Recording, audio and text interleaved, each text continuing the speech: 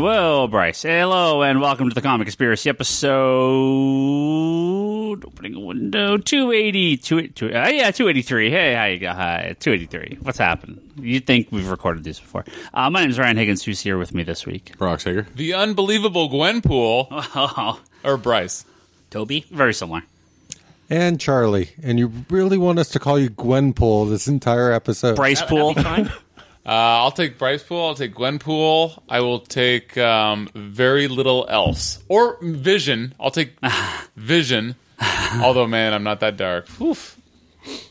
No, I couldn't do that one. I was trying to think Charlie and Cable. Charlie Bull. Nah, that doesn't work either. All right, hey, what's going on, guys? We actually have stuff to say about Cable late in this episode for all you Cable fans. Who put this in? What? Who put this in? Who put what in? This wood. Milton. Yeah, the whole door's a little off. No. Toby. You all have to just press this in. Toby, this is great radio. I'm a little disappointed in this. Wow. Why don't you talk about it? Our great friend Milton took some time out of his day to slide in a little siding on our door here, and and Toby's very disappointed with his work. I am, because he usually does far better work. Milton, shoddy work, my friend. He does way better work usually. Anyway. Oh, well, what are you gonna do? Disappointed. Anyway. That's okay. I'm pretty sure you did better work than I would have. So. Well, now we need some sidings on top, Ryan. Then you're done finally. This conversation is worse than the unbeatable scroll. Hey, you mean it's worse than a DC comic? Gwenpool? Yeah. Yeah, worse than Gwenpool. Oh, Solo. Well, we're going to start this episode sad, and then we're going to get a little happy, and then we're going to end pretty depressing. So let's go through all the emotions. Let's go through all the emotions. I think there's No, there's a spectrum. He hasn't gone through it. We're going to start very sad. We'll talk about some DC books. We'll get a little happier, but not much. Then we'll talk about Marvel. We'll get really happy or really depressed. And then we'll... so it's a roller coaster, you guys. Don't be so dismissive. Don't be so binary. Jesus. There you go. Well, we do have to talk briefly about Steve Dillon, artist, one of my favorite comic artists of all time. Worked on Hellblazer, Preacher, Punisher, all with Garth Ennis. Co-creator of Deadline. It's one of the British anthology magazines that a lot of some notable names came from. Disraeli, what's his face from worked at the did work with the Gorillas. I'm like trying to blank on the guy's name now. It's killing me. What's the guy's name? I don't have his in front of me here. I don't have the list in front of me. Sorry. Anyway, passed away at the age of, I believe, 54. 54. This past weekend on Saturday. If you've heard us talk about Preacher 1,000 times here on this podcast, and if you're watching the show, you should read the comics instead. So sad. Such a great artist. He had just started to come back, and he was doing more work. He was working for Marvel. He was doing Punisher again with Becky. Yeah, Becky Cloonan. Yeah, he was doing the more recent Punisher book. And I love his Punisher. His Punisher is just so incredible. And what I love about Steve Dillon's art the most is that it's almost in spite of everything from the 90s and 2000s that comic artists taught us, right? It's not over hyper kinetic or all stylized like Jim Lee and Wildstorm stuff. It's not all weird and indie looking like a lot of the small press books. It's like this super clean, kind of little dirty, very... I could see a lot of influence. Him and Frank Quietly have I don't want to say similar style, but there is similar features in their artwork. What drawing do you look like again, Ryan Higgins? What's that? What drawing do you look like again? I don't look like a specific drawing, but multiple people have said I look like a Frank Quietly drawing, so I found that interesting. It's just not a very traditional comic style, especially in like American comic art stuff, and he's one of my absolute favorite artists. I'm so devastated that he passed away. So. Wasn't it his appendix? I don't know. I don't know what it was. I don't think they've said. He's been sick for a while. I don't want to say he was an alcoholic, but he definitely had a major drinking problem for a big portion of his life, and that might have led to it. I'm not sure what actually caused it. As Bryce takes another swig from his beer. No, I would not pretend that he was anywhere near my top artist, but I do acknowledge that he was very good, and I did really like him. I would liken him more to... I know, Brock said it was a ruptured appendix. Oof. That's no fun. It's like a little explosion inside inside your belly. Sort of like episode 5 of Luke Cage. Ugh. Or whichever one. The sad part is like a lot of his art was pretty detailed when it came to gore. Oh, yeah. Oh, God, yeah. He was extremely graphic artist when he wants to be, but it's never, like, disgusting. It's very... cartoony is not the word I want to use, but it's a very... His art is very, very serious, but at times it seems like it's not. It's more like you said, it's not cartoony in like a kid's cartoon. Yeah. But it's more like cartoony, like blood splatter in a horror movie. It can be.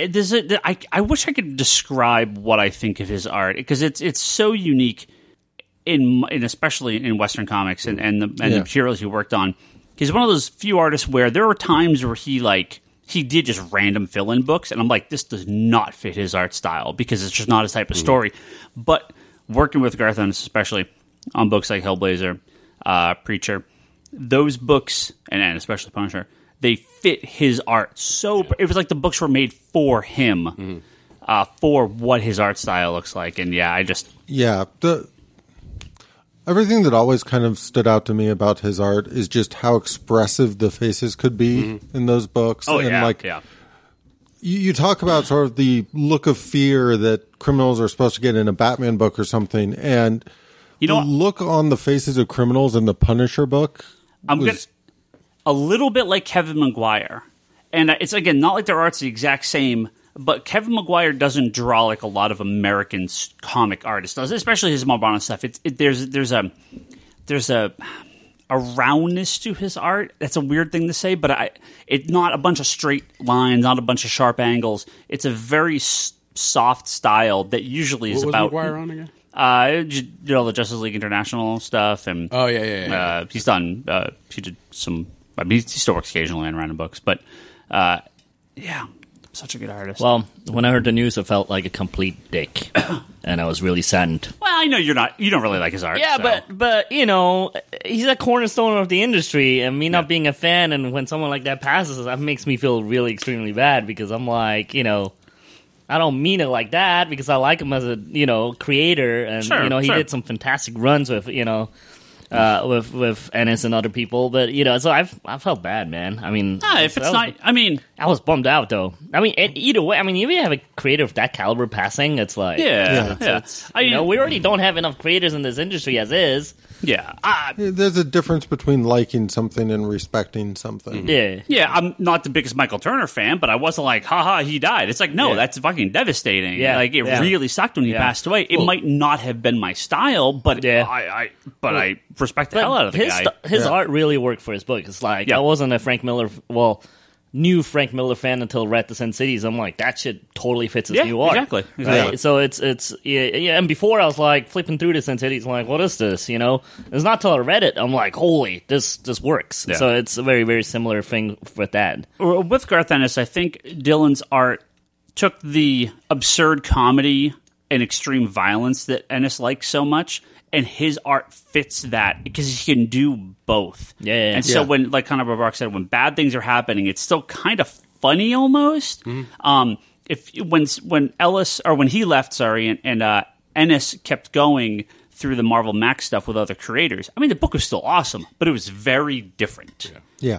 It was just a dark style that had a very different feel. I think that you hit it on the nail. With his art it brought a little fun to things but it was still serious. Well, I mean, the Did you picture say it was dry humor art. I would say dry humor. Yeah. I mean, the picture everyone knows. Everyone on the internet has seen the picture of Punisher punching a polar bear in the face. This is like Steve Dillon's magnum opus piece from, I think, the first issue of the Punisher run with Garth Ennis.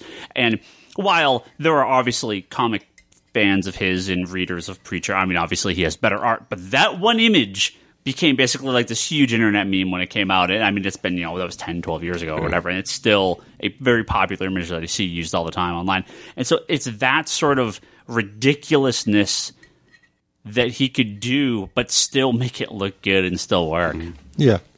Yeah, I don't know. I think it's just hard because it was so sudden. Like, I mean, Yeah. I woke up on Saturday and I was outside. I went outside to have a cigarette and like I looked down on my Facebook. I'm like, what? Wait, Steve Dillon died? What the like? Yeah, you know. He had apparently been sick, but I don't feel like this was public knowledge or stuff anyone knew about because Yeah, a lot of people in the spotlight. I'm amazed at how well they can keep a secret like that until they're over it. Like, I'm constantly seeing a news report or something like so and so got over cancer. I'm like, didn't even know. Yeah. If Frank Miller died tomorrow, I'd be like, yep, saw that coming. I mean, I don't know if you've seen pictures of him. He looks emaciated. I mean, it's not funny. I'm saying it's like really sad. Like he's clearly going through some stuff, and you can look at him and be like, wow, like dude, I don't know what's happened to you, but you've obviously had a rough couple of years. But Steve Dillon, I mean, I'd seen pictures of him. I think it was on Bleeding Cool. They said he had lost a bunch of weight and stuff, and I'm like, I mean.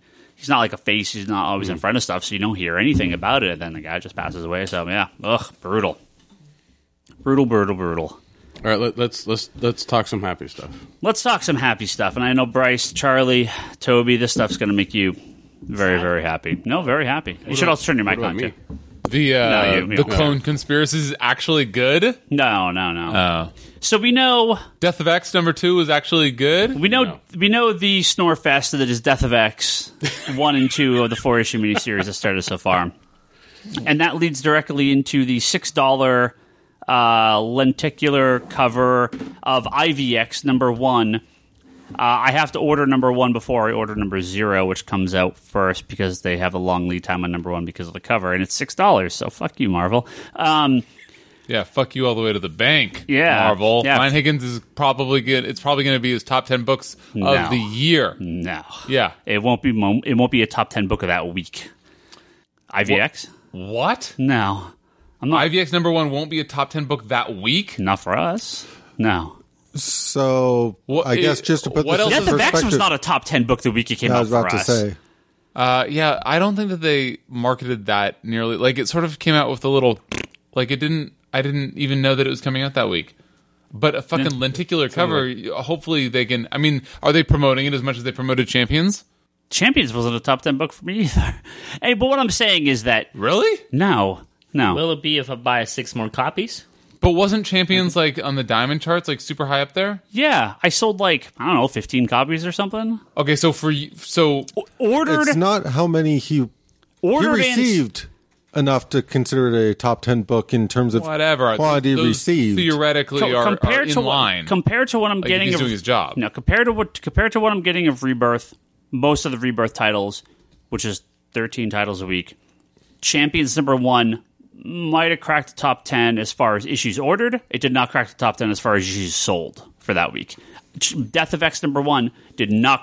It probably cracked the top 10 as amount of issues ordered, but it did not crack the top 10 for issues sold. Okay, with all the variants that Champions #1 had, and so apparently I was way off in terms of thinking that it sold better than it did. So I'm already wrong. But with all the variants that Champions #1 had, did it make you, Ryan Higgins, and the Comics Conspiracy more money in terms of the top 10 of that week?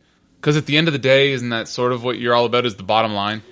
So I have, with what's happened over the last couple months with Marvel, with their incredibly high. So you go back 18 months, right? Pre Secret Wars, right?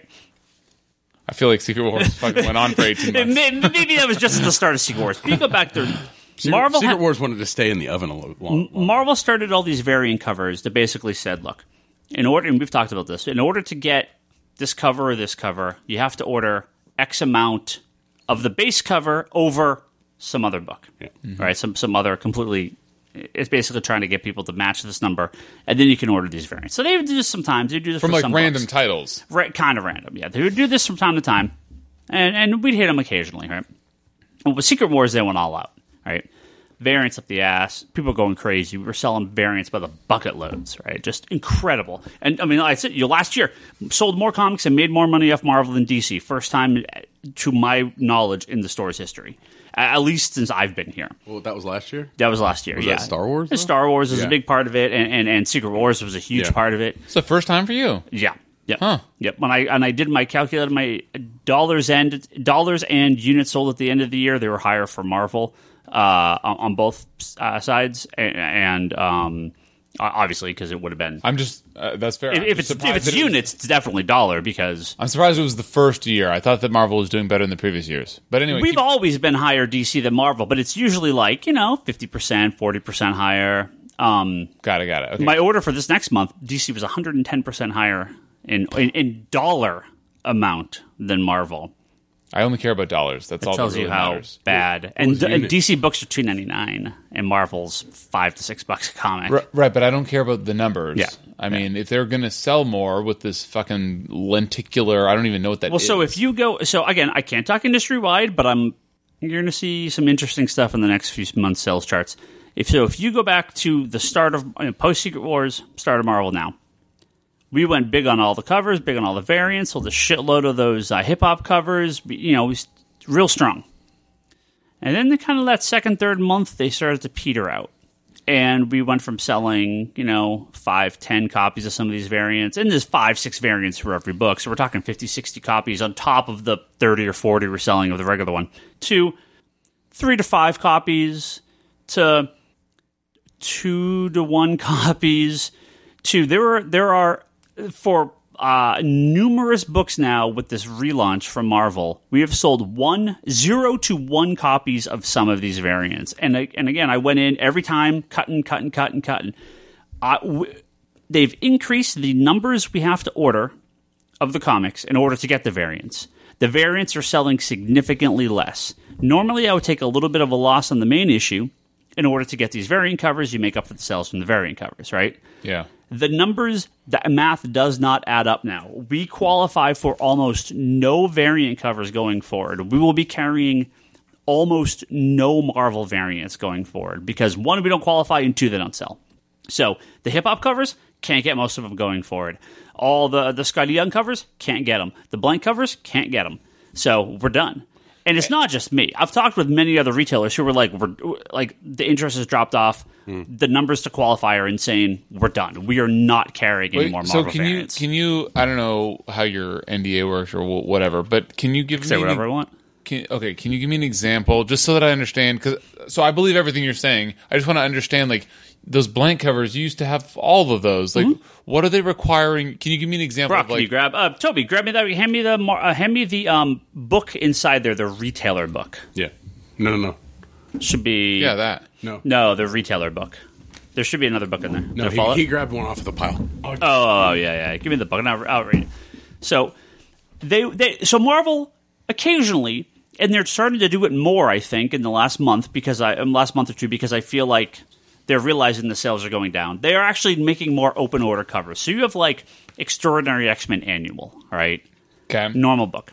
It had I think 4 different variant covers that were open order, that we could order as many copies as we wanted. Okay. Ron Lim had a cover, and a bunch of other no-name people had a cover. So if I go here, a bunch of other no-name like Ron Lim. Well, what's Ron Lim doing these days except for crappy variant covers from Marvel? No name though is a bit harsh. All right, so let's see. Monsters Unleash #1. This is in the November order form that comes out next week. In order to get the hip-hop cover, we have to meet or exceed 125% of our orders for Civil War 2 #6. That's the issue that ships this week. With orders for the Monsters Unleashed #1 regular cover, and this variant is open to order all you want. So if we order, let's say we got 100 copies of Civil War 2 #6. We have to order 125 copies of Monsters Unleashed #1. And then we can order as many copies as we want of this hip-hop variant. Now, they also have the base cover. They have a Nomura variant, which is open order, a Francavilla variant, which is open order. So, and a new monster, which is open order. Do those count towards Nope, base cover only. So, the main cover... So they've got some serious data analysts doing their job and saying, how do we maximize revenue? And sometimes it's working and sometimes it's not. And I'm telling you, it's not going to work very much. So, Mighty Thor #15, meet or exceed 125% of your orders for Mighty Thor #9, and you can order the Story Thus Far variant. So think about this. You have issue 9 of a comic book. And then you have issue 15 of a comic book. unless something significant has happened, it is very unlikely that you're going to sell more copies of issue 15 of a comic than 9. Generally, things tend to trend downwards. Why would I order 125% of my order for Thor 15 over Mighty Thor number 9? Now, this is the start of the new story arc, but the start of a new story arc is not enough for me to increase my order 125% or 25% over my order of a comic from 6 months ago. Okay, so it's untenable. So here's your IVX. I don't know what we have. The math works out better for you the worse you're selling for the books, which is weird. Yeah. So I don't know. I don't have the IVX1 orders here. But for IVX number 2... Well, if you're only ordering 4, because you're only selling 4 in your shop, you only have to order 1 more with that math. Yeah. And if I order 50, I have to order 12 more, right? Yeah. Right, but I don't... And so, okay, maybe I'm wrong, but at first blush, it seems like that's not a good argument to make in terms of, like, any comic shop, like, if they're selling 4... But my point is this their target audience? I mean, maybe it is. Having to have 1 stuck on the shelf, not a big thing. But if you're like comparing against Civil War number 6, it's become sort of an insane math, because if you sell well on that book, you have to order a shit ton more. Yep. Than. So, say for instance, Thor number 9. If all Ryan was selling was 10 issues a month, and that's all he was ordering, he'd only have to order 13. Right. But if he's ordering 30 copies a month, he now has to sell an additional... like 6 or something, in order to then get this variant cover. So here's like another one, right? Deadpool the Duck, number 1. I called it! Right. Order 150% of your orders for Deadpool number 19. So they want you to order 150% of your Deadpool number, and I believe that was a Civil War II crossover as well. Which number? Number 19, to get access to this, hey, Ron Lim variant cover. So basically, so few of these books are going to be on the shelf because stores cannot order these. I've talked with countless retailers who are like, we're done with Marvel's variants. It's going to be real ugly for these guys. But this is, I don't know how we ended up in this conversation. Let's go to the conversation I was going to have. There is a shimmer of hope in the future. No pun intended. Whew. We have... Shimmer, that's a great superhero. We have... I thought you meant hope. Where is this going? We have... Hope, that's another great superhero. We have the Death of X NyQuil comic book that exists now. It's so bad.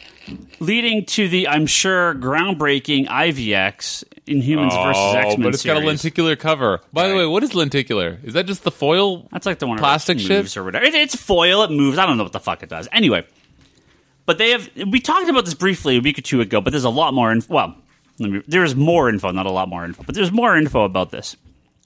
Resurrection, the post IVX thing. I think it's pronounced Resurrection. Resurrection. Resurrection. We now know much more about it.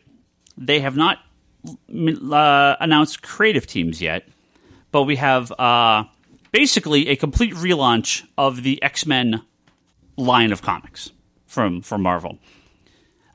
We have Cable, number 1. What? Generation X, number 1. Jean Grey, number 1, and Iceman, which we talked about, number 1. Super woof. Weapon X, number 1, which appears to be all of the Wolverines team up. So that's just Wolverines. Yeah.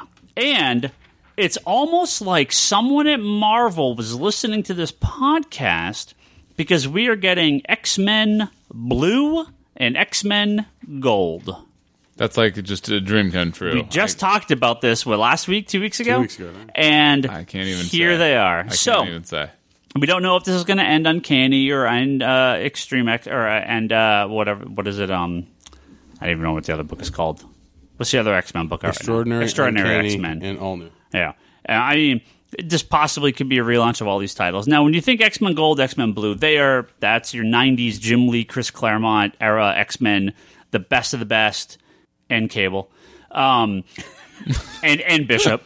Bishop's so good too. And so. Look, talk a lot of shit about Marvel on here because, boy, how do they make some dumb decisions.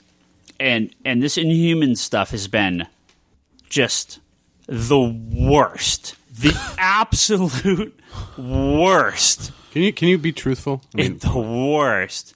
But here, look. If we're ending every Inhumans comic and we're getting these comics and they're good creators and it's the original characters back and it's not some fucking bullshit and it's not some cartoony social justice warrior nonsense. If it's just regular X-Men comic books, I'll be third in line at this table, of course, but I'll be right there to read these books and enjoy them. Yeah, it's hopeful at least. Yeah. It is hopeful. Don't mess this up, Marvel. X-Men 92 is just such garbage. I'm very, very excited. I mean, I don't even think that needs to be said. Yeah. That sounds incredible. Yeah, so at least Generation X, X-Men Gold, X-Men Blue, Cable, these are all successful titles in the past. They have great... I mean, it wasn't called X-Men Blue and Gold, but that's what the teams were called. It was Uncanny X-Men and X-Men. So, these could totally work. I have... we don't have no creative teams yet, which worries me, and why announce them if you don't have creative teams. But hopefully it's like, hey, there's a light at the end of this tunnel. We're getting to it, guys. Give us a few months. I don't know. I'm from Mississippi. It's the Show Me State. Yeah. So, well, if you want to take a little guess at some of the creative teams, Missouri. I'm sorry, I'm not actually from there. It's actually Missouri. Or the teams here we have on the X-Men Gold poster. We have Colossus. We have I believe that's Psylocke. Nope, she was blue. No, who is? It's not Kitty Pryde, is it? That's a weird ass looking Kitty Pryde if it is. We have Storm. We have Phoenix. I really like... Her name is Jean Grey in the 90s. The other one. What? The other one. Rachel Grey. Oh. I really like Rachel. I've always liked Rachel. It's because she's like an emo teen. What? Of course you like her.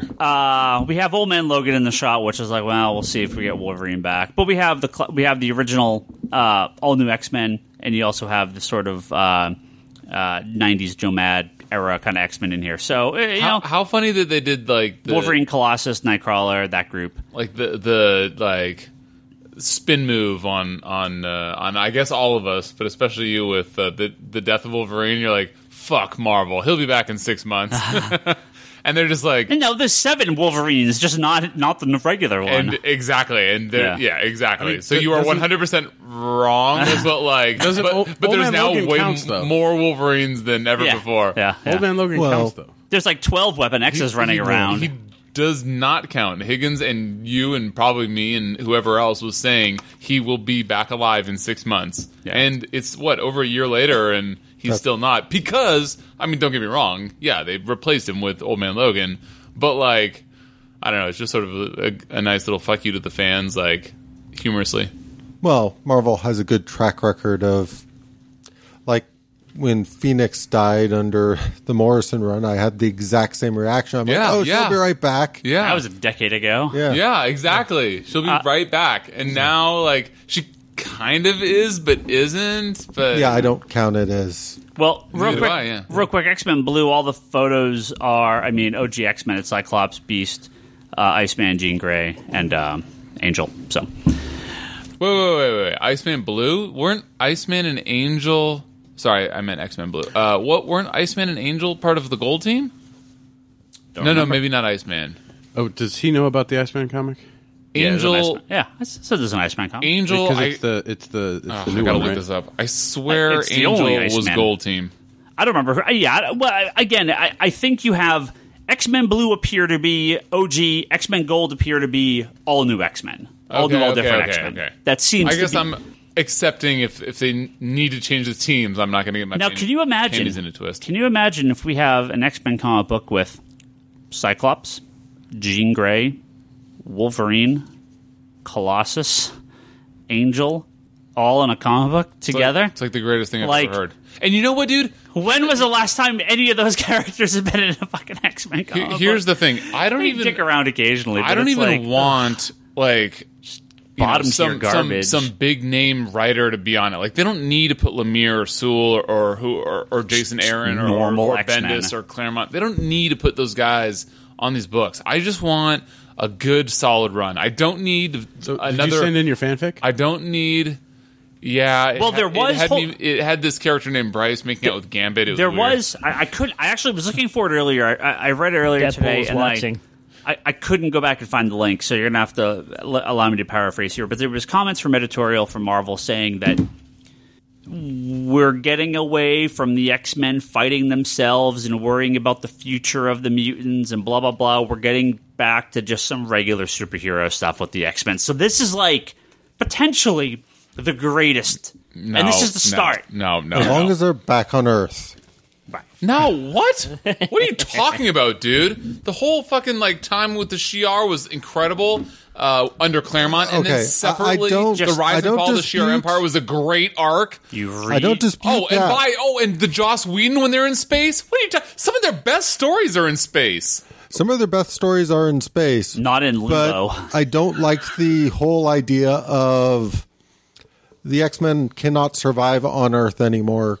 If the fucking Terrigen Mist Cloud is not gone by the end of IVX, I'm just saying, okay? I'm just saying. I'm waiting for Brock to make another fart joke, because it's been at least 2 weeks since we had one of those. You made the sound earlier, so I was okay. I cannot be held responsible for my actions if that goddamn cloud is not gone by the end of IVX. That cloud has stayed around longer than a lot of things have been gone. It's the worst. That cloud has, I think, been around longer than Logan has been dead. There's some crazy shit with that cloud. Longer than Hope has been missing. Hashtag where's Hope? Even though we kind of know. Well, let's see. Do we actually have Hope in any of these shots? No, there's Nate Gray. There's Liefeld. Nate Gray? Well, young. What picture are you looking at? Cable. There's all these mashups of all these different characters in the background of it, so it's the Oliveri one, the future Cable. Is it in this previews or? No, I got the pictures here. I'm not looking at your fucking computer right now. There's a bunch of Liefeld shots on here. Oh, I love Liefeld. I don't care. They don't need ankles. And Jubilee's the leader of Generation X. They did announce that. Yay! Well. Yeah. Is she still a vampire? Hopefully, fucking not. Dude, there's no way she's not a no way she's not a vampire. This might open the floodgates to get a classic New Warriors. Making a deal with Mephisto gets turned back in time so that she's a human again. You mean Dracula? Or she's not a fucking Mephisto. vampire. Yeah, but Mephisto, what does he have to do? Well, you can make a deal like he did with Spider-Man. Yeah, I got the reference there, Toby. Yeah. See? And the Weapon X books here. The Weapon X book has Weapon X Wolverine, Sauron. Sauron? Yeah. The pterodactyl? That is awesome. That's him. X-23, Deadpool, Sabretooth, of course, and fucking Deadpool. Wild Child. Come here, you know X-Men better than me. Yeah, no. If it has Sabretooth, it's probably Wild Child. Is that Wild Child? Yeah. Yeah. Okay, a Wild Child. Yeah. Pull that shit out of my ass. I remember idiot character's name. So wait a second. So the Wolverine's book's going to be finally the Black Ops X-Men book. I mean, we don't know what it's going to be, but God. Please, Marvel, release some readable comics. By the way, just like the Old Man Logan movie, there's no way that this doesn't shit. That was the other thing I didn't put on my list. Talk about that Logan trailer. Did you watch that, Bryce? Trailer? What do you think? What do you think? No, I did not watch the trailer. I'm going to say that movie 100%. Why do I need to watch the trailer? Should we talk about the trailer? I'm 100% going to see that movie. Yeah. And 100% excited. Yep. I do not. Who did not see the trailer except for Bryce? Wait, but is there spoiler shit in the trailer? No. I mean, what do you didn't see it, Toby? No, I'm kidding. Oh. If you tell me that Logan is in the trailer, that's a spoiler. There's a Hugh Jackman looking guy with claws. There are 2 other major X-Men characters that are in this. Well, there's one major and one minor X-Men character that are in this trailer. No, they're both fucking major, you asshole. Oh, well, then there was one old and one new X-Men character. In this trailer. Not new, young. Okay, can I guess? New enough. Can I guess? Yeah. Give me just the old guys. Who's the classic? The old guy. Cyclops. No. Okay. The old guy is fucking Sabretooth. No. Jesus. Hawkeye. It's Hawkeye. No, I was gonna say Hawkeye, but he's not. So Logan they don't have the property. Very loosely based on the Old Man Logan movie, apparently. Very loosely based. Also, very loosely based on the end. I mean, so in the original Old Man Logan, the characters, ironically, Hulk, Hawkeye. Hulk, Hawkeye, Mysterio, and Red Skull. Yeah, characters that can't you do. Like they don't have. Remember the Age of Ultron? Well, Hawkeye got replaced by someone else. Remember the Age of Ultron movie with Wolverine and Invisible Woman? Oh wait, no, sorry, it had neither of those characters. Yeah, Hawkeye got replaced by someone Wait, when? a little more familiar to the X-Men universe. In the trailer. It's, I mean, He's really helped Logan Kinda. with his Kinda. getting through things mentally. He's really helped. I don't fucking the oldest X-Man character. Ever. Cable. You could say you could say he's the original X-Men. Professor X. Professor X. Wait, James McAvoy? No, Patrick Stewart. Yeah. This is both their last roles. They're both their last times. Holy fuck, that's awesome! This is both their last times. That is a spoiler that I'm kind of angry that you gave away because I would have been really surprised in the movie, but that's really cool. Well, do you want to know who the other character is? Yeah, Have you of course. played Last of Us? Dude, can I Last give of Us? you a guilty confession about Last of Us? Yeah. It's not that great. I did play Last of Us. And yeah, I agree that it's not that great, but It's my perfect. that It's a wasn't fun- my It's a game, sure. It's a yeah, fine exactly. That wasn't my guilty confession. My guilty confession is I'm fucking so bad at video games. Apparently, it was on normal, and I could not beat it. I had to turn it down to easy. That's fine. Well, it's fucking embarrassing. Anyway, by the way, beat it on Cable- hard. Fucking, of course you did, and you probably loved every minute of it. Just because Well- you love everything, you bastard. There were a few times where I'm like, should I lower the difficulty because this is taking a long time? just to make Bryce But I feel just better? Powered through it. Fuck you. Anyway, Cable's way older than Professor X. Okay, the other one. Okay, so you said it's not Cyclops. So if you played Last of Us, you have the adult fucking character. Patrick Stewart, that is crazy cool. And that is so cool. There's a kid that he's taking care of. This trailer reminded me a lot of Last of Us because Wolverine's taken care of. A kid that he's taking care of, that's Cable. Or He's taking care of Hope. No, it's a or girl. the professional. Yeah, Hope is a girl. Or the professional. Sure. Oh, yeah. In The Professional, he's taking care of a little girl. So it's Cable. Cable's a girl now? Keep thinking. What the fuck is wrong with you? No. Keep thinking. He's taking care of a little girl. In the Cable series, Cable's taking care of a little girl. Keep thinking. I'm just too busy going, I guess if you want to count the Ultimate Universe Cable, Wait, what are you guys talking about? The Ariel Olivetti Cable, where he's taking care of baby Hope? She's a little girl? Yes. well, no, I just... Can you give me a When- second when you- clue? when you have Obviously, I fun- don't Yes, get it. she has claws. Oh, wait. That's She's a like lot too like much. Wolverine, Yeah. just a girl. One might Wait. say she is Wolverine. X-23? Yeah. Yeah. Is in the trailer? Yeah. Yeah. Yeah. She's Who's she played by? I don't A know, little girl? random person. And they show her with the two claws? No. Well, They don't maybe. really- kinda. If you go frame by frame, maybe. Well, I Wait haven't a done minute. that yet. But what the fuck? She has nothing to do. Not that I'm surprised that Fox would do this. No, it's about so the plot appears to be Wolverine, long retired. The X-Men are gone. The world is kind of in disarray of some This sounds incredible. some fashion. It's the start of Old Man Logan, just without the good stuff. Yeah, well, we don't know. I mean, the trailer looked amazing. No, good stuff meaning Hulk, Hawkeye.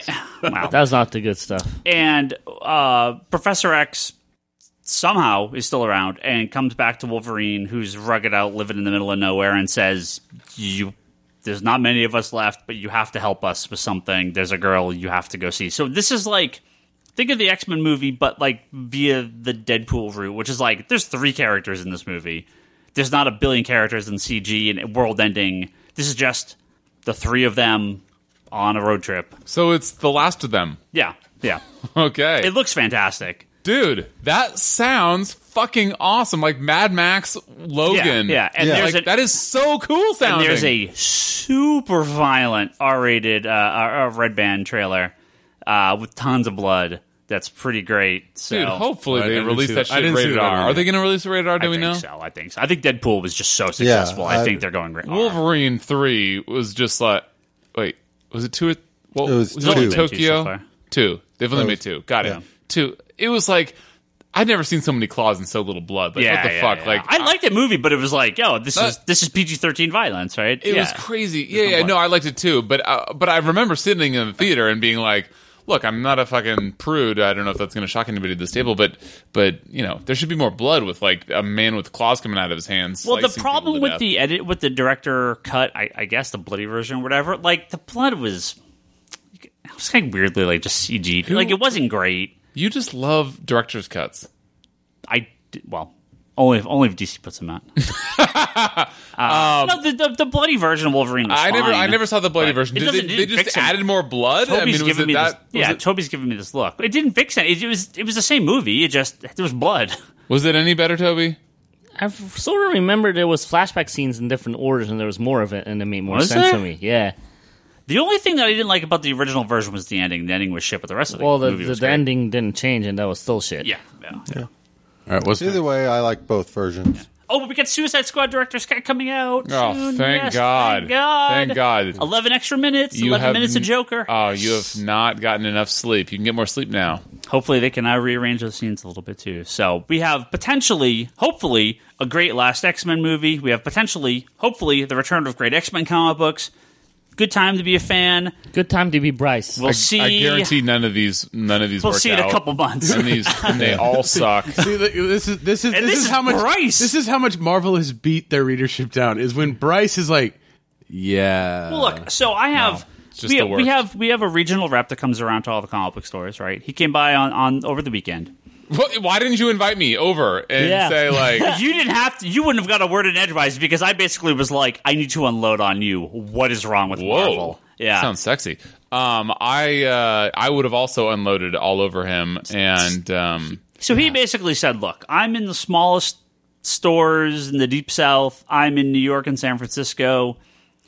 Every retailer. Wait, that doesn't sound regional at all. He's in the Deep South and he's in New York and he's here. What region is that? He's a regional rep, but he travels for the company, so he's talking to stores all over the world. But he's a regional or over the country, but he's a regional rep for here, right? But he goes to all the big meetings and all the big stuff. So he's like, look, across the board, every store is telling us they're seeing the same problems with the Marvel titles. So this is not like exclusive to us. This is the distributor, and they're like, we're caught in the middle. I mean, we just push the books out. They're not our comics. We just sell them to you. Did you just point at the wall and just point at Solo and point at Prowler? Well, what I told him was, and point at Great Lakes Avengers. One of my big points, and just say, what the fuck? Well, one of my big points was, this isn't a racist.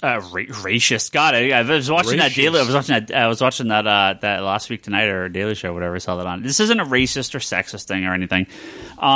There are great characters of every race, gender, religion, sure, right, color. And there are great new characters that pop up all the time. I said this is simply Marvel misunderstanding their actual readership, and you need we say this all the time, you need your base comics, like something what Rebirth has done, and then you can have all these books on the side that experiment and do whatever you want. And if they click a Miles Morales, then you move them in and you make some books about them, and they sell really well. But launching 10, 12, 15 titles with completely unproven characters, regardless of race, color, sexuality, religion, anything, is going to fail 99% of the time. So I finally sold a copy of Solo. I sold one. Other than the one you sold to me, or was that the one to me? Those hip-hop variants don't count because that's like something separate. Actually sold a copy of a comic to a customer. I still have not sold another copy of Mosaic, so 2 total copies of Mosaic. Great. Prowler, the comic this week that you can actually tell because I have like a couple copies for the shelf. I unfortunately did not... I was not so smart with that Doctor Strange comic. I did actually order because that was when I first ordered. That was when the orders were first done, and they pushed it back a week. I think they pushed it back a week or two or something. So, like, God, it's so weird. It's going to be a real ugly couple of months for Marvel, and God, these X-Men books can't come fast enough. Marvel or DC's coming out with Vigilante Southland. Yeah, it's a miniseries. 6 issues done. Raven miniseries. Dead Man. Yep. They're doing the Hawkman and Death of Hawkman. That's a miniseries. Yep. It's like they're going with these miniseries to kind of just get these characters out. And don't be fooled. All these books launching from Marvel are also miniseries. Oh yeah, they just don't call it miniseries. Yeah. But the thing is like, if there was an interest in Vigilante after a 6-issue mini, then they keep it going. Then they can keep it going, or they start it over. And I believe Flintstones was originally solicited as 6 issues. They just solicited a 7th issue, so it's going to go. It's going to keep going. And that's God, that 4th issue. I haven't read for it on monogamy. Yeah, I haven't read for it yet. It's awesome. I haven't read for it yet. So we talked about all sorts of stuff here. We do have one other big thing to talk about. We do want to talk. Actually, let's do a couple questions, and then we'll talk at the very end. We could do Walking Dead, because I don't want people to get spoiled if they haven't heard it. So we're going to do the outro and then do it? We'll do the outro, then we'll talk some Walking Dead, because that's a pretty big one. That'll allow Bryce and Toby, if they want to leave. If they want to peace out for a few minutes. Even though I think that Toby sort of spoiled it for me earlier, but don't say if he was right or wrong. Let's hit up a couple questions here on Twitter. This is from Tom Cantwell on Twitter. He says, "Can you explain comic book binding and the do's and don'ts of getting comic book?" Bryce and absolutely, Bryce and Brock. One of you guys take this while I get the rest of these ready, please. Well, I think that for me, I enjoyed. I think it's good to have a practice one.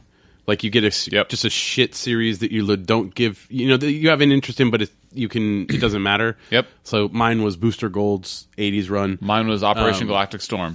And practiced. I learned that you want to do the oversew binding versus just the glue. Yep.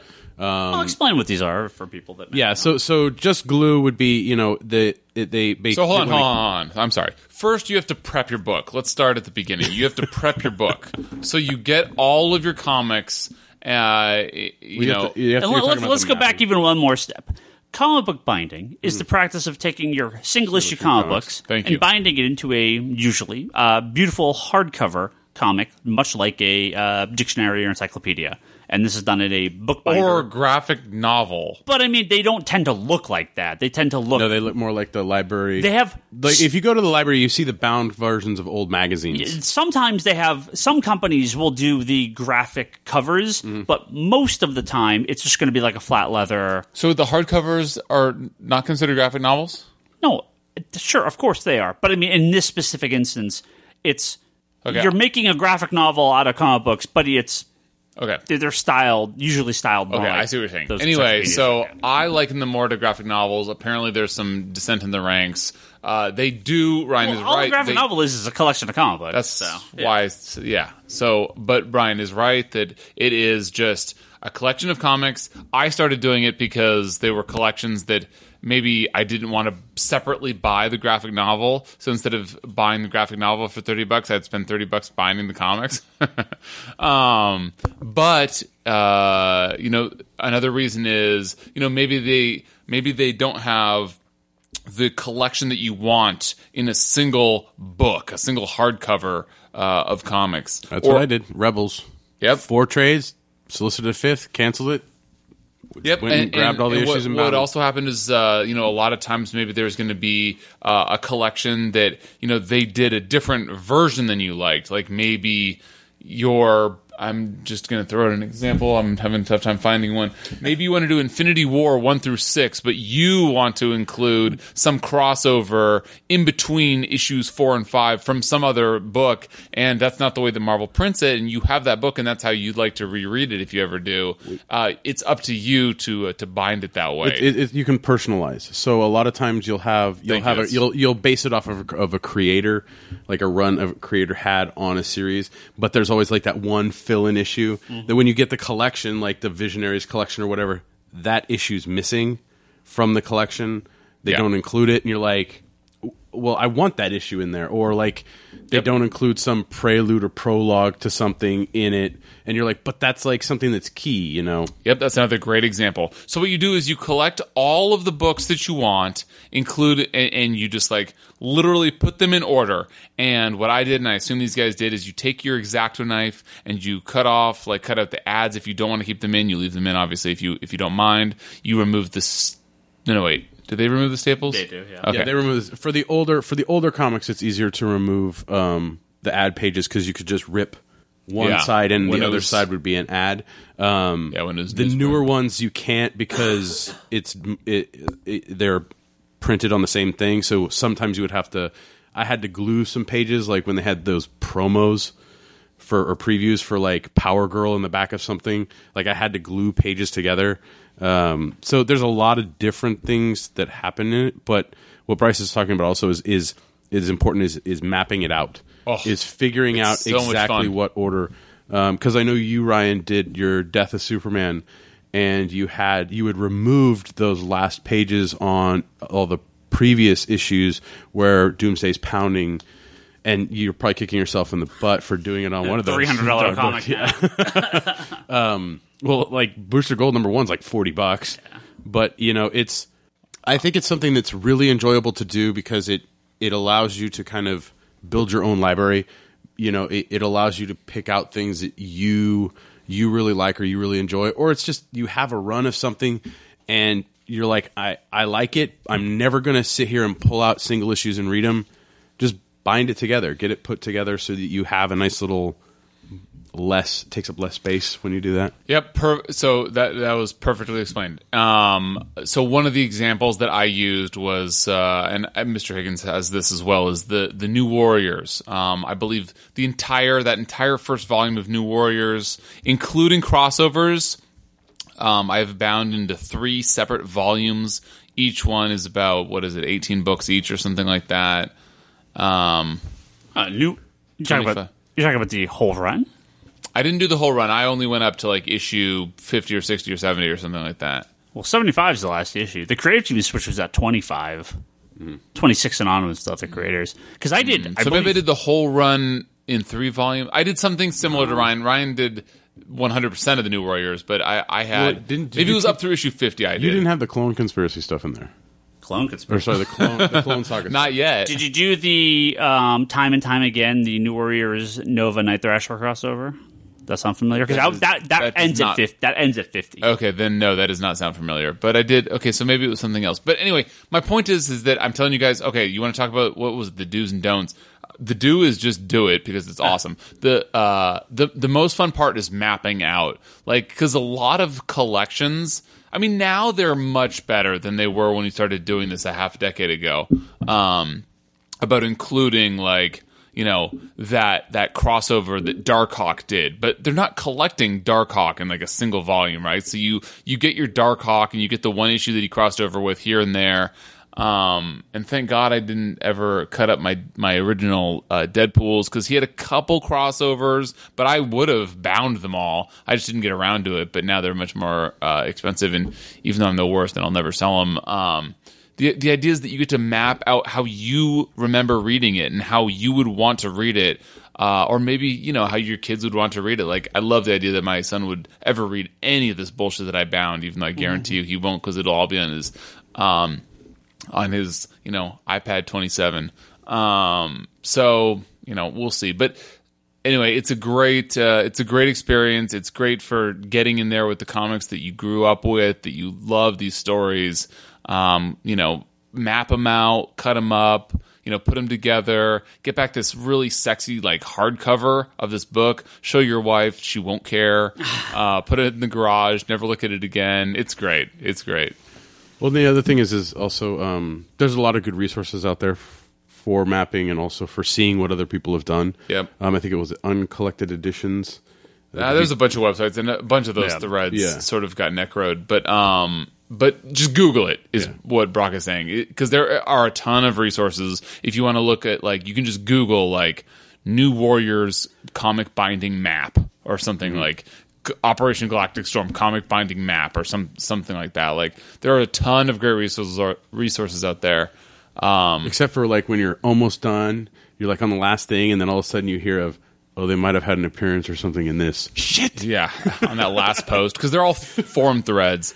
Also good luck with your Legion binding, Higgins, because that's going to be impossible. Yeah, I got like 2.5 long boxes of stuff. It's happening.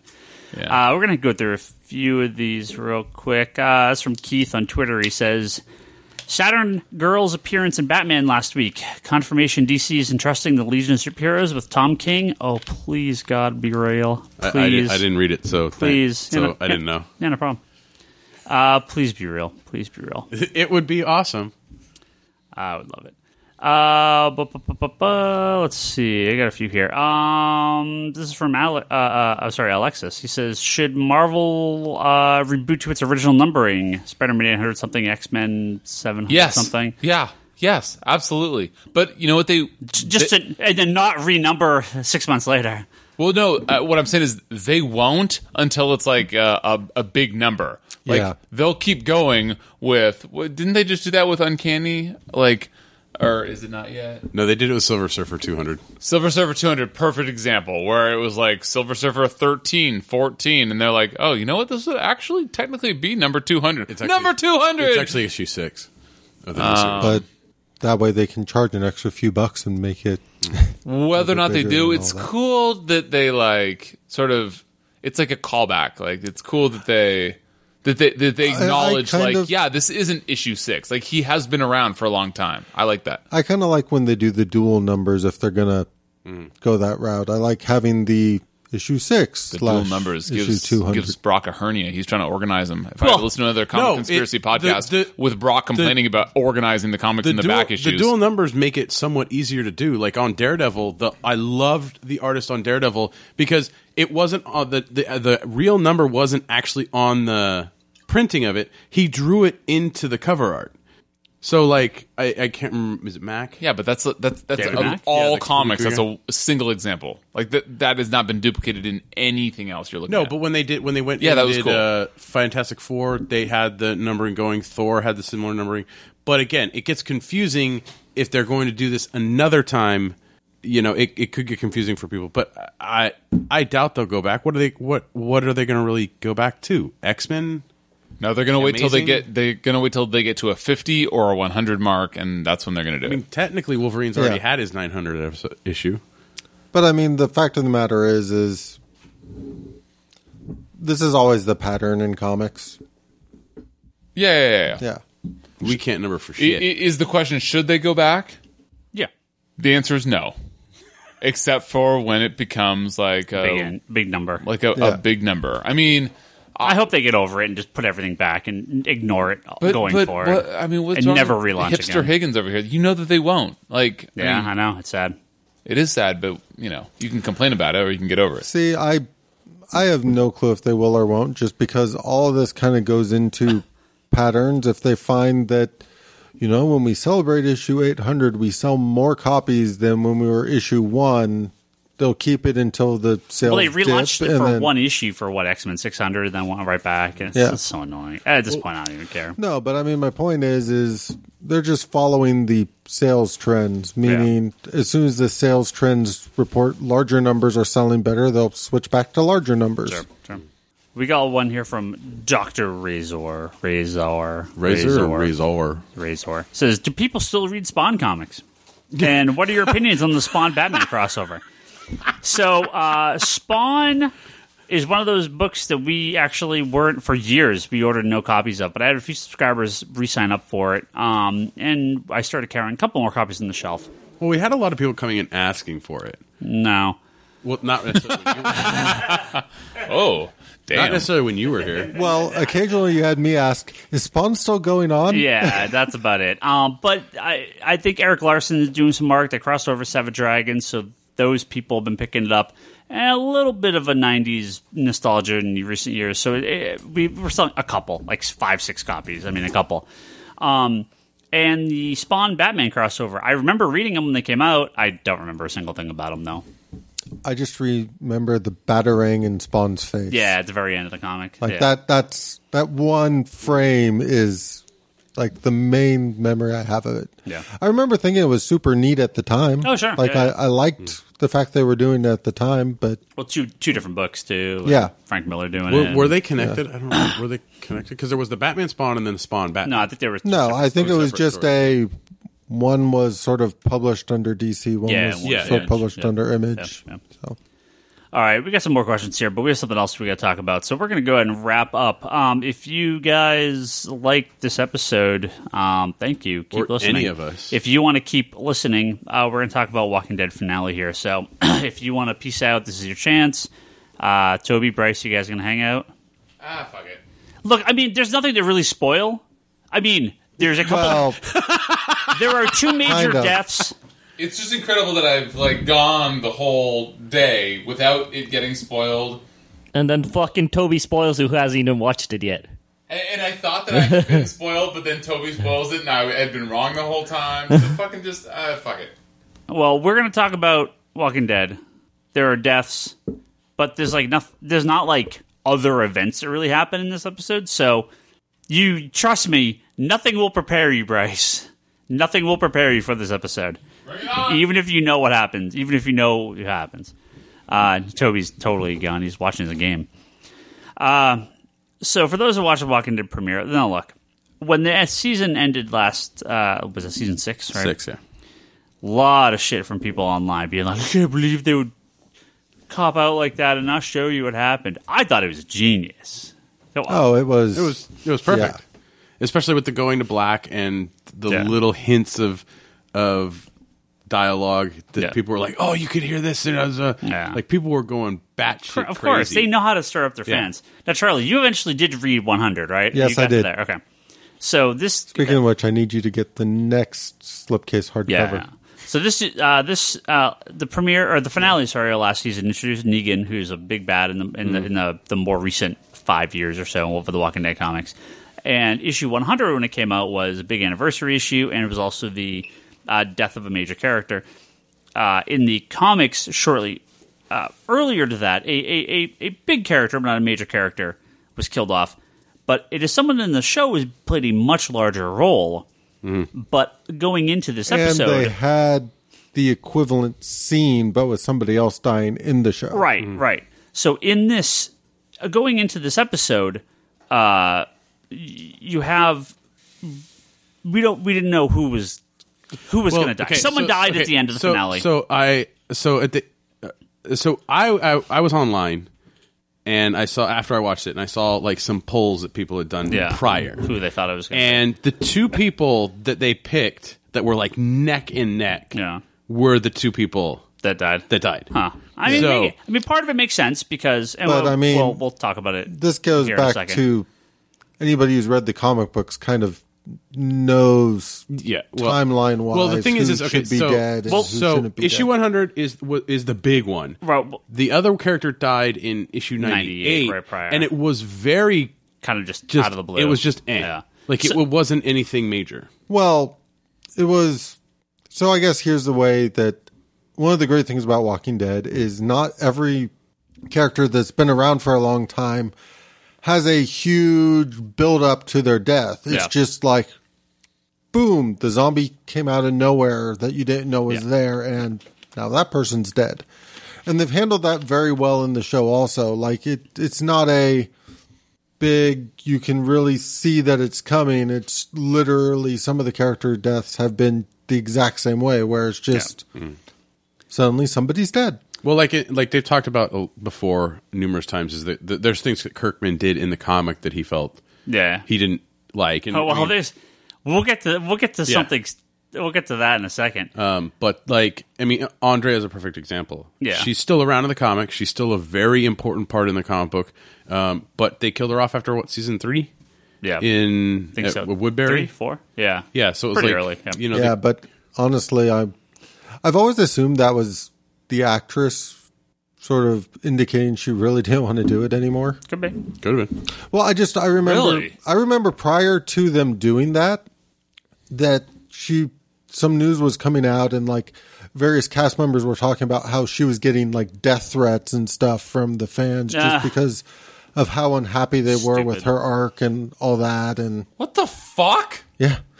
Dude, people are fucking crazy. Yes, they are. I'm wondering how much hate mail the guy who plays Negan's going to get now.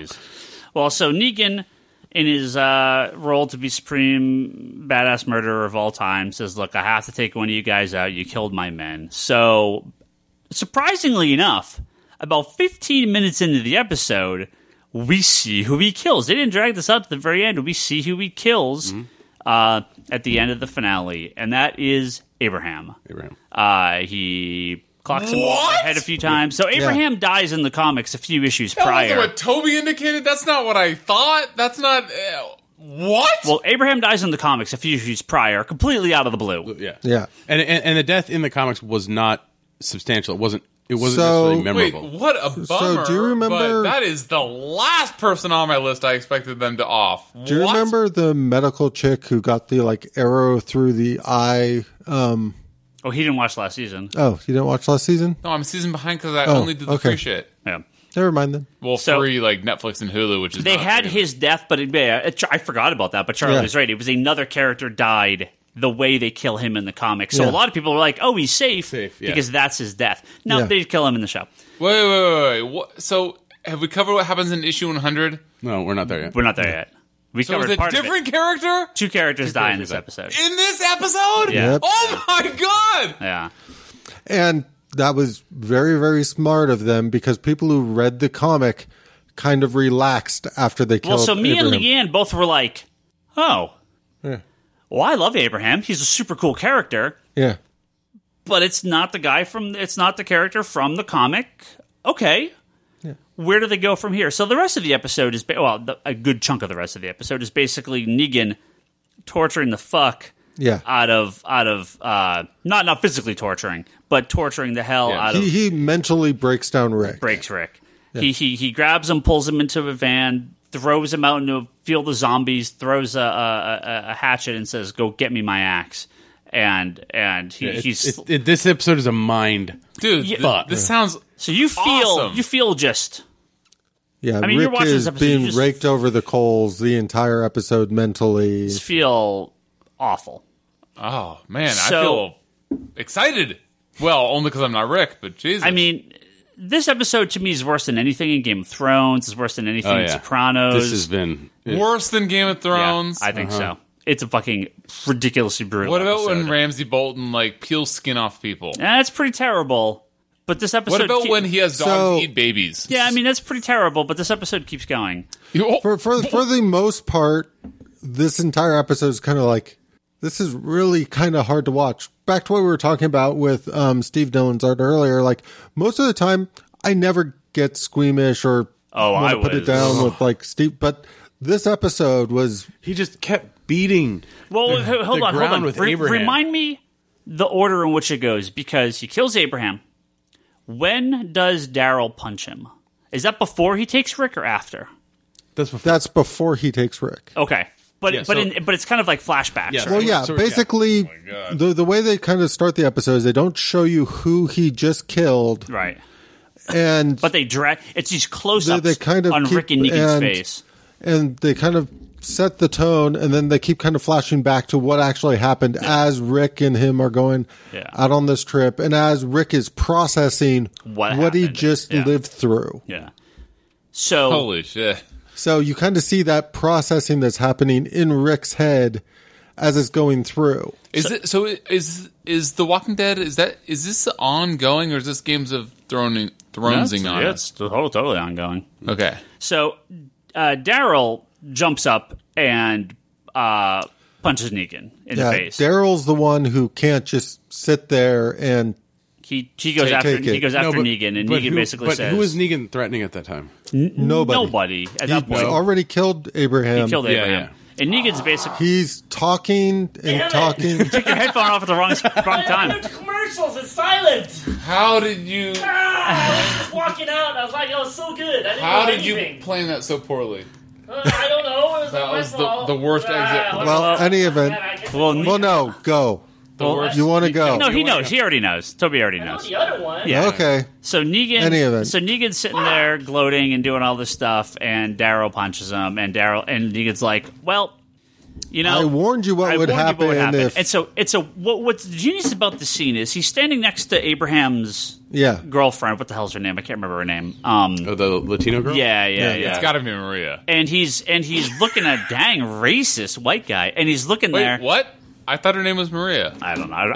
Let's keep going. Is it racist if you like the race? And he's standing right in front of her, and he sees that she's even more upset. And he's like, "Oh, were you two?" Right? He's talking to her about this, and he's like, "Well, I have to do this." And I'm like, "Oh fuck, he's going to kill her." It's the quick turn on. It almost sounded like he was going to let that go. He understood. Yeah. And then he's like, well, but I have to do this. Yeah. And then we get literally the exact shots from the comic of him bludgeoning Glenn to death with Lucille, like the baseball bat. Frame for frame. Eyeballs sticking out like... And that scene, they're like, hold it, and then hold it for another couple seconds, and hold it just a little bit longer. That was the most fucking graphic thing I have ever seen in my entire... His skull is caved in. A single eyeball is like... it's exactly like the comic. It's bulging out of his eye, and he's like... And he's trying to talk, and you can't... you could kind of make out some of the words he's saying, and it's just like... This still shot... Said, Maggie, I'll find you. Yeah, it's just this still shot on his face, just frozen, and you're like, oh my god, I can't fucking watch this. Yeah. This is the most goddamn brutal thing of all time. Well, the thing is we knew. We knew, and the thing is they still got us. They still got us. Yeah. They still went. It's incredible. Oh yeah, because they did Abraham. Yeah, you think the way they did. You kind of go. So this is how they're changing it, and you relax. Yeah. Wait, hold on. Pause. Do you guys all subscribe to some premium cable thing where you get AMC? Because it's not on basic cable. It's not premium for me. It's on my basic. It's not on my basic. I have it on mine. Yeah. I have fucking bullshit. I have premium cable, yes. But I get everything. Why do I not have it? I have basic cable. Maybe it's premium, but you guys have premium or basic, and it's with you. I have fairly basic. I have the basic. Mine's a little bit better than basic now because I recently re-upped, but I already had AMC before that.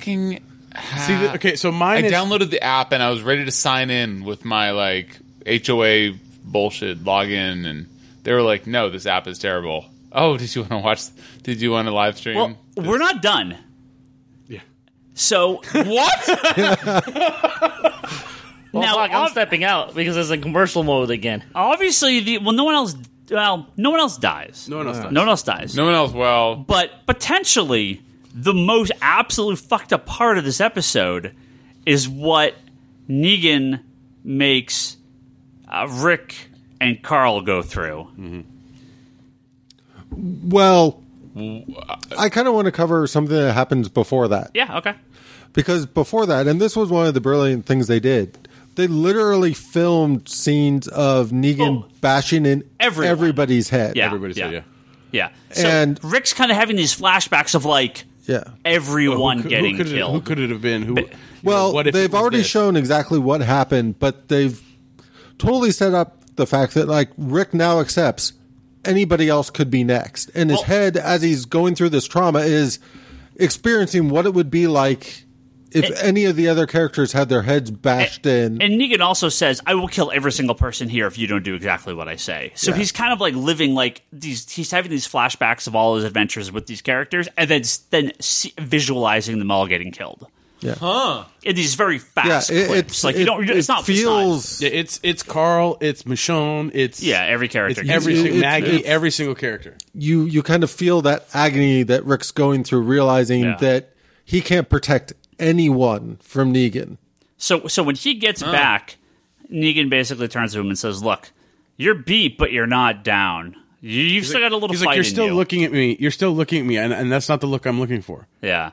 And so he says, "Get the axe, Carl. Come over here. Get down on the ground." He takes a marker, puts a mark on his arm. Hold on. Everybody at this point, everyone in their group. No, hold on. Everyone in their group at this point has guns to their heads. To their head, and he goes, "Cut off your son's arm with an axe, or I execute every single person here." And he makes a point to tell every person who has a gun, make sure you shoot it through the nose, through the so face, you get that nice splatter going on. Yeah, and I mean, you just see. I'm just sitting here I can't watch this. This is the most fucking brutal thing I've ever seen in my entire life. It did not happen, though. And so Rick's just Rick just is falling apart, and he's like, "Why am I can't do this?" And in the comics, I remember Rick loses his hand in the comics. He gets his hand cut off. So I'm thinking, "Oh my god!" Season 2. Yeah, well, right, way early, and I'm like, "Oh my god!" It was at the prison that he lost his hand. They're going to kind of do it to Carl, and so, but Rick as a father, No, as a father, not. it was hard. It was at that Haven thing with the governor in the comics. No, Yeah. but that was the prison. Nope. Well, they were in the prison at the time, but Rick was at Haven because they got captured. Anyway. That what was the Haven called again in the comics? I forget. Woodbury? Woodbury was where they were. That wasn't the prison in the comics?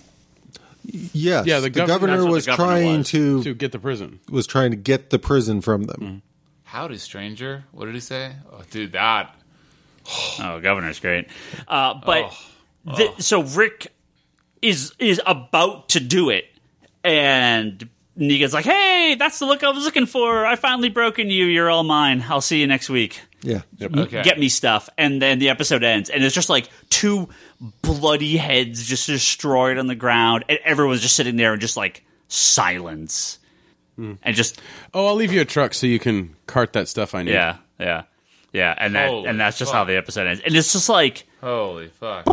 it's. The internet was fucking silent after the show. like nobody. There was nobody online talking. Like there was little things here and there, but everybody was. I mean, the next day, even at work, It was just like, my what do coworkers. you say? She's like one of my coworkers. She's like, I wore black today. Yeah. I was like, I tweeted that the flag should be at half staff. Yeah. like it was pretty bad. Yeah. It's half staff. I looked it up. It was something's half staff. It was among the most brutal things I've ever seen in my. I mean, it is easily the most brutal thing I've ever seen on television in my entire life. I mean, I honestly, it's like More than Game of Thrones. I think it's worse than anything they've ever shown on Game of Thrones. Holy shit. Yeah, it's incredible. Holy that's shit. all off That's again. crazy. It's ridiculous. So it's Game of Thrones, or that's Game of Thrones premiere. That's how Walking Dead premiere. It's fucking brutal. Well, what's even worse is I watched a little bit of The Talking Dead afterwards, and the actors and stuff have actually known about this for over a year. Sure, yeah. Because they shot this. Did Chris Hardwick look like he was gonna cry in that thing in that commercial in between? He was like, "Yeah, we just watched it. We're here at the cemetery," because they had like some big gathering. Yeah, like, they a had. couple thousand Well, people he had watching seen it it. live He had admitted to seeing it the day before, and he was like, "Yeah, we're gonna talk about this." It's and he like usually you're like, "Yeah, whatever," but.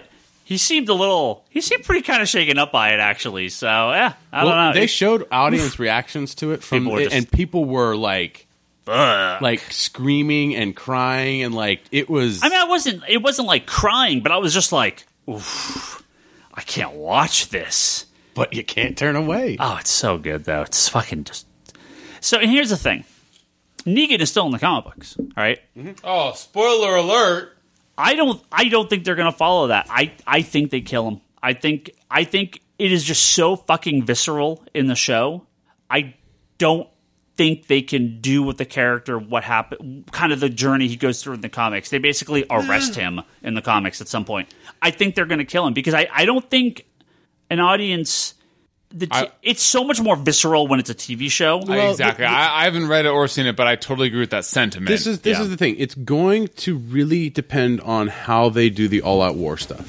It's really going to. I don't think they're going to quite get to that point. I think they kill him in the end of the season, or end of the season, or at least into next season. I just don't. I expect him to live through the season, or whatever the end of his arc is. He's not going to have. He's not going to be in the show 5 seasons. But that's the thing now. is, are you current on it? No. Because the stuff that Negan's doing now is pretty substantial. Oh, I understand, but I kind of get the feeling. Later, Bryce.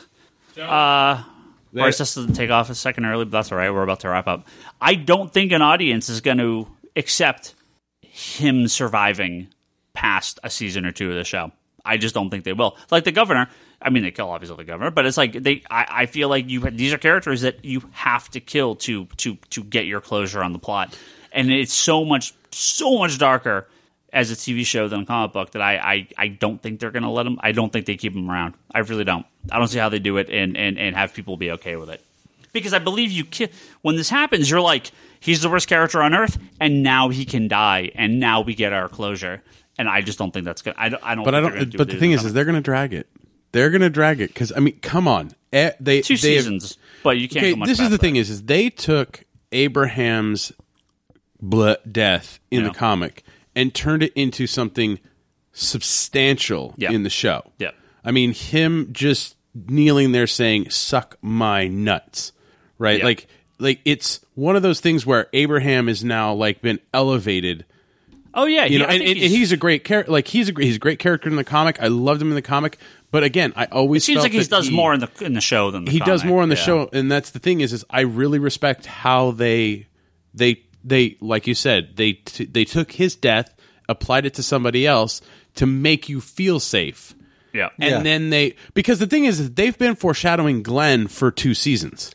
Well, Yeah. honestly, that's the only reason why I was like, I'm not sure they would do Glenn is because of what they did with him last season. the fake out. Yeah. Fake out. Yeah. Because of the amount of outcry they got at the time, because of how big the sort of like, oh, he didn't actually die and all that. Yeah, And yeah. the videos that came out, thank you for all your support, blah, blah, blah. That's some fucked up shit to be like, we're going to bring him back for like But the thing, they were 4 or foreshadowing 5 it. episodes Yeah. just to have Just to kill him again. Yeah. But they were foreshadowing it so much, before that. Like and that's the thing is, I think they are well aware of most of the audience, or at least half of the audience, I would say, have read Walking Dead at this point. Like a lot of them know what's going on. A lot of them. far less than you think A it is. fraction, a percent, Yeah. a percent It's or far, two. far less than what you think it is. Damn it, people! Tell your coworkers to read. So they, I mean, Either way, it is probably the most successful property to sort of comic conversion I know of. Yeah. yeah, sure. like Definitely. Yeah, definitely. cross media adaptation. This Yeah. has been an amazing. I mean, movie Walking thing. Dead is probably more profitable than most of the movies that have been made. Not the entire Marvel Cinematic Universe, but it is 7 seasons and tons of shit. But I mean, I kind of feel like there's a lot more synergy of people going and buying books and yeah, I mean, 2% as opposed to 1. All right, but I mean, more people read it, but it's a very small but number. I guess what I'm saying is People know yes. because it's on the internet. People, Civil War did sell more copies of the Civil War trade probably in the shop and stuff because they made the Civil War movie. Oh, and sure. all of that. course. And like Preacher TV show, you probably sold some additional copies of the Preacher comic. Yeah. Nothing comes close to the amount of additional copies of Walking Dead that got sold because of the show. Right, of course. Now, did any numbers come out? If they did, I didn't see them yet. Okay, Well, we're going to go ahead and wrap up. It's been some bodies. long episode, brutal episode of Walking Dead. So I can't wait to see where the season goes. We're not going to cover it every week or anything like that, but we'll definitely talk more as we hit our bigger parts. Mm-hmm. Goodbye, Toby. See you later. Just wrapping up. Everyone's leaving. Oh, well. Let's thank our good friends here on Patreon. If you want, we got a couple more people. A couple more days left for your next Patreon. So, it's going to be the first for the next episode. Stuff won't be processing, so you actually have a week. Sorry, I thought you said a few more days, but you got a week. If you want to be on Patreon, patreon.com/comic-conspiracy. We got to thank our good friend Albert Soy. He's got an app, Plant Everywhere on iTunes. Make sure you check that out. Julian Titus has the Nerds That Love Pants podcast. Toby. No pants. Pixelbit.com. That's where you go find that. Ryan Hess has the Preach podcast at soundcloud.com/Preach podcast. Their last episode was on the Nintendo Switch. Of course. Jody Lawson is canon the Triad Comics Anthology at triadcomicstudio.com. Thanks also to our friends Manoa Place, Sam Che, and Talon Bray. Thank you guys very, very much for all your donations and to this lovely podcast. Don't forget to go to comicspiracypodcast.com, geekbox.net, and iTunes to find this and all our previous episodes if you want to re-listen to them. Rate and review us. That always helps.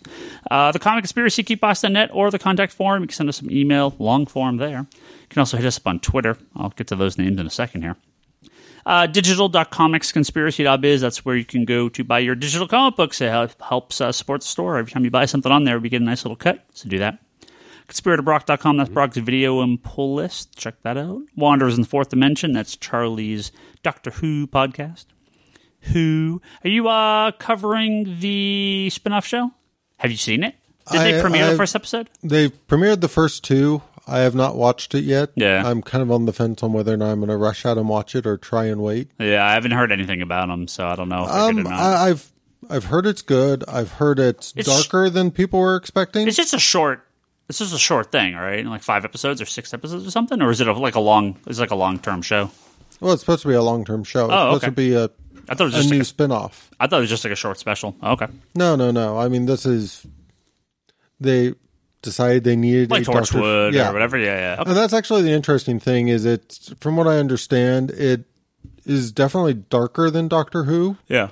But it's going for like a Buffy feel, so it's not quite not Torchwood level. Yeah. But Torchwood was super dark. Yeah. Etsy.com/shop/Leanne Hill Art. That is my wife, Leanne. You can go pick up some stuff from her. We're all on Twitter. I'm Ryan Higgins Ryan. Brock is Brock Zager. Larson Bryce. That's Bryce Larson. Toby XI is Toby. Insanity in Chaos. That's Charlie. And Comics Con Store. That's the comic store. So add us all, please. Geekbox, Comedy Button, Good to Brain, All Talk Podcast, and Manga Machinations. Those are your other podcasts. Brock is either going to slap me or he's trying to count to 5. What's happening? I'm saying I want to say something. Brock wants to say something. Brock, I got a plug. Why don't you take us out? So box tops, keep them coming, people. Jesus Christ, box tops. A couple of you have already said you're sending them. They should be here tomorrow. I've had some friends bring them in for my son Brody in his school.